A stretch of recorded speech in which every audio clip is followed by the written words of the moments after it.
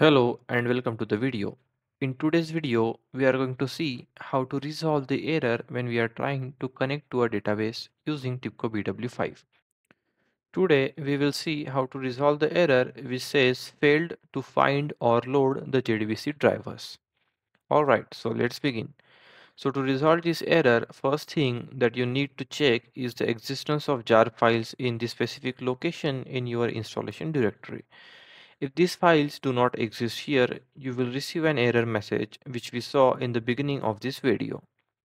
Now, to resolve this issue, you need these two jar files which you can either download over internet or use my link in the description box to download the files.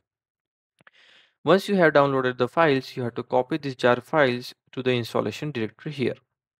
If you do not have the JDBC folder itself in your installation directory, then you can copy the entire folder, which again you can download using the link in the description box. Once this is done, all you need to do is to restart your designer and try again to connect to the database.